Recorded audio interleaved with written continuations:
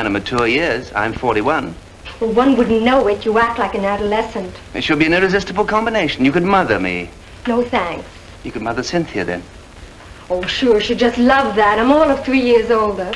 If she and Don got together, you could be his mother-in-law. Does that appeal to you? You know, you shouldn't joke about it. Marriage is much too serious. And anyway, you don't know anything about me. I know enough.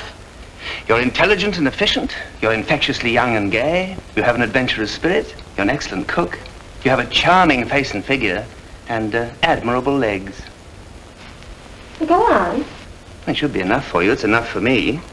You haven't said a word about love. There are altogether too many words said about love. Nevertheless, the girl likes to hear them. From somebody like Don, maybe? Who knows?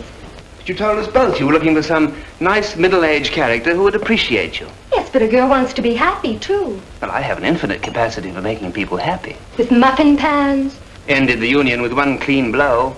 She married a rich Brazilian almost immediately afterwards. Happy as a clam now. Got a handsome settlement, too.